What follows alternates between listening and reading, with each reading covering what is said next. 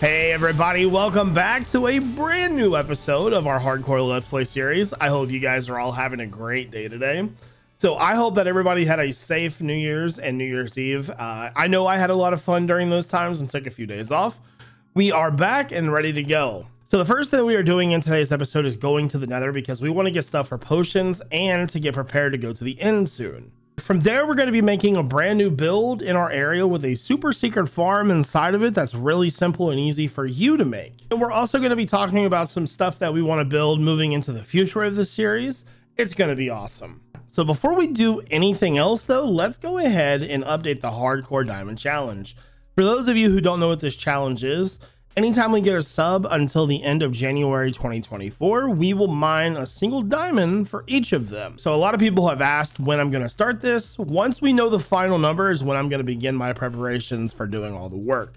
Now, when we started this challenge, we had 801,940 subs, and our current subscriber count at the time of recording is 805,561. Meaning we have to collect 3,621 diamonds. For reference, I believe a double chest holds about 3,450. So we're a little under a double chest of full diamonds right now, which is pretty insane if you think about it, but that's awesome, guys. Thank you so much for subscribing to the channel. It really means the world to me. So before we do anything in the Nether, I actually went caving off camera and I have another video uploaded that's unlisted.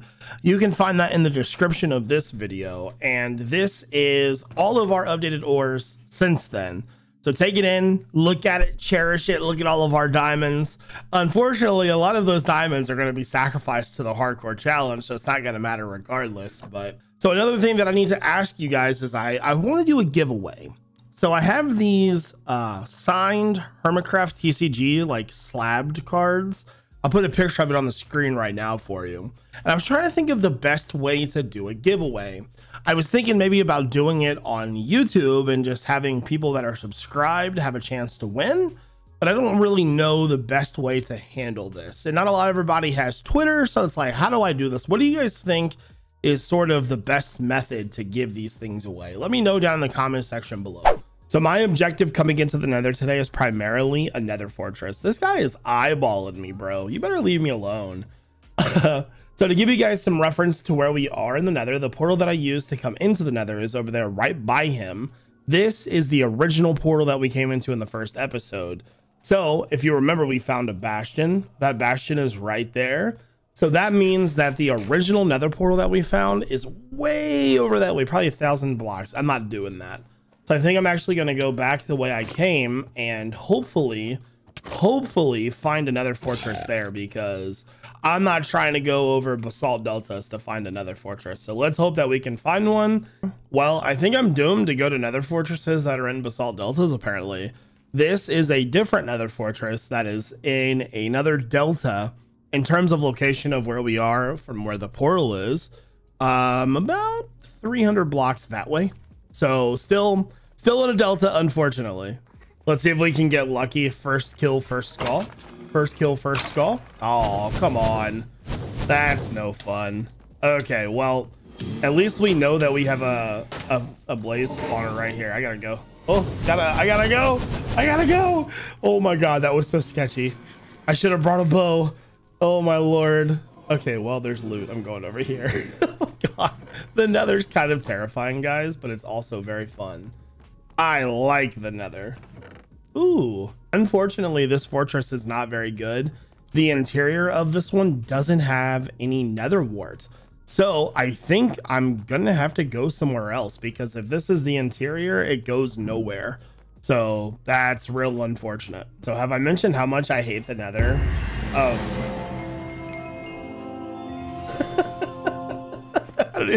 Okay, sure. I haven't been able to find another fortress yet, so I am currently in this weird ravine thing and apparently getting hot tourist destination. That's actually hilarious. Man, the Nether is just beating me down today, guys. It's brutal, dude. I'm getting shot at. Oh, it's been bad, but we found our second fortress. I'm excited about that. Our current chords, for those following along, -568 and -142. good luck getting here because it was a huge pain.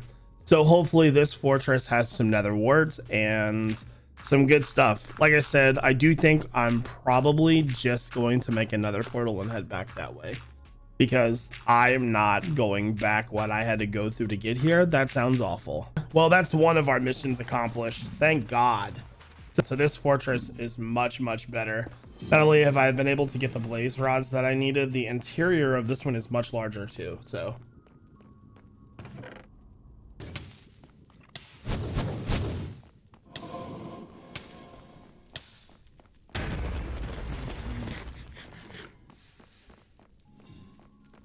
oh, I hate the nether so much. I just popped another totem. I got lucky I didn't get more dead than I already should be.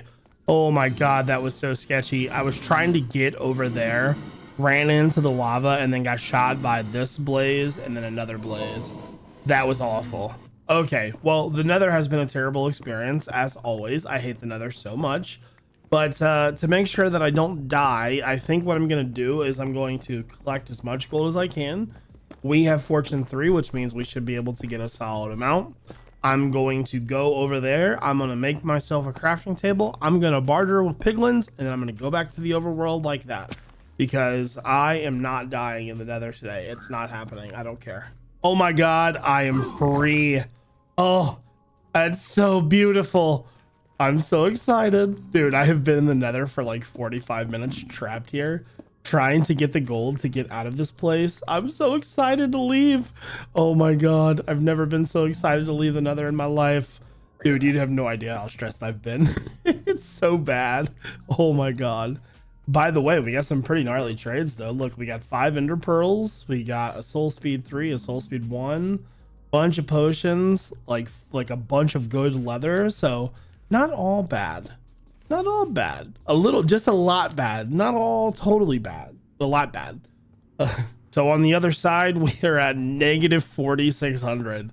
So the journey is not over yet. We still have to get home, and home is about 4,000 blocks away. So let's just get going, I think. So I'm finally back. I made it. I gotta be honest with you guys, that was like probably one of the most brutal runs to the nether that I ever had. We ran out of food, we popped our totem, we're thousands of blocks away. We were really pushed to the limit. I'm happy that I survived, but dude, I should never have put myself in that situation to begin with. Here's kind of the result of that. Armor's beat to death. I did find a pyramid. I also got some cactus from a desert. So we found 2 rib, 2 dune. We got a bunch of potions, nether wart, things that we needed. So it wasn't like a total failure, but it was very, very rough. So I was probably in the nether for about an hour and a half, and I was probably stranded there for about 45 minutes at least without a totem. Oh, I'm so happy to be back. All right, so moving on with the video, it is time to start collecting all of our material and getting our iron farm / secret iron farm built. Now, in the first episode, I showed you guys how I designed things and how I went about the process of choosing the aesthetic for our builds. Now that we have that aesthetic made up, it's time to start showing you other things that I normally wouldn't show. That's the collection of the materials. Now, this is actually a pretty straightforward process. If you use anything like Litematica or World Edit, for example, Litematica especially, you can hit M on your keyboard. And so we have our iron farm loaded in the world, so we're ready to build it. But this thing has this great feature that shows you kind of everything that you need. So what I'm doing is I'm gathering the base materials, and before I build, I'm going to just craft everything that I need. So I've already got moss, I've already got stone, I'm cooking stone brick and everything like that right now. And I wanted to show this because I felt like this was something that's not really shown a lot, but something that has to be done. And it's just one of those grindy things that are kind of kept off camera. So if you want to see more sort of behind the scenes things like this, let me know. And this is what it would look like on the opposite end of the spectrum if you've already collected everything and you use that type of listing. So this is everything that we would need for the build, and then just a little bit of miscellaneous stuff, and then everything that went into it. So a lot of work to get to this point, and oftentimes it's not really shown. to get started with our super secret iron farm, now that we have all of our materials, the first thing that we need to do is we need to get villagers. We're going to need 3 villagers. With any iron farm, the setup is pretty easy. You just need to have a platform to kill a golem, an area for the villagers, and an area for the zombie. The only thing that's really important to keep in mind is that the villagers have to sleep in beds before the villagers do anything else. Otherwise, your farm's not going to work. So once they call that home, then we're good to go. So the game plan here is get the villagers here, build the farm section of this, kind of give you guys a small tutorial. Then we're going to do a time lapse, and I'll include the terraforming as well as the rest of the building. So we're going to hit this village over here and grab villagers because it's like right across the water. It's a little bit easier rather than going all the way back to the snow area. So let's do it. Secret tunnel. Secret tunnel. Rough tide today, man. Rough tide. Even more secret tunnel. All right, it's time to start the technical version of our farm. It's very simple. You're going to have a very easy time with this. So first thing that I have done is I have made a platform. Now, the platform and the block choice is arbitrary. As long as your platform is at least 7 blocks off the ground, you're fine. You'll be okay. Other than that, all you need to do, first things first, we need to get our beds down. This is where the villagers are going to track to. We also need to make sure that there are absolutely no spawn spaces. So let me place some blocks down to give you kind of an idea of where that's going to be blocked at. Okay, so in this formation, I'm going to be using glass. Now, again, this is literally just to stop spawning, has no other purpose. So I'm going to go ahead and place some blocks down here. Then I'm going to grab some composters. You can use any type of workstation. Just as long as it's a block and you can place it, you're good to go. From there, we just need to, we'll use some slabs right here. I don't have any with me, but when I come back up here, I will put them there.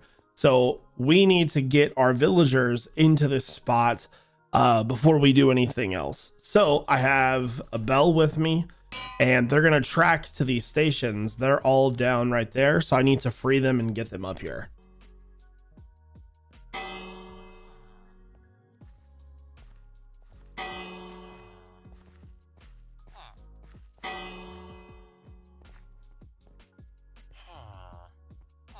All right, so that wasn't too bad. One of the villagers was being kind of obnoxious, but otherwise we're good to go. So we have our 3 villagers locked in this cage here. Basically, they're standing on their beds. There's a block there and a half slab there all the way across. Then we have iron trapdoors. From there, the zombie is going to stand in this spot right here. So there are blocks, half slabs here blocking the zombie from getting in. And then there's glass above. We'll probably have to clear some of that out to actually get the zombie in when we're ready to go. But it's a very simple setup. Let's go ahead and do the killing chamber now. Once you have your villagers locked in, you have your iron trapdoors and your slabs down. Go ahead and bring your hoppers up to that same level. From there, we're going to want to grab our stairs here and here. Sorry, my voice is like on the edge of losing itself. All right, so then we're going to grab some fences, or these are actually walls, sorry. So then we're just going to go all the way around. All right, so from the backside wall, just place any blocks down, just as long as they're solid, it doesn't matter. Above the stairs, make sure that you place glass down, then continue your walls down the sides. The back portion of the wall, like here, should be solid blocks. So let's get the walls down on the other side here. So here. Here, then it can be solid block. So for now, we will just use stone brick, just like so. And it should look just like this. So again, build up the side walls a little bit more. Then we're going to go ahead and grab some trap doors and run them across the top here. From there, we should be able to place our lava in the center and it'll flow, but not go anywhere else. Now, I'm actually going to remove the lava from here for now, because I want to be able to build without losing blocks in there. So the game plan is to get the building built, then lava, then zombie, and then we should have a working iron farm. So I'll kind of go over everything a little bit more once we're finished, but I hope you guys enjoy this time lapse.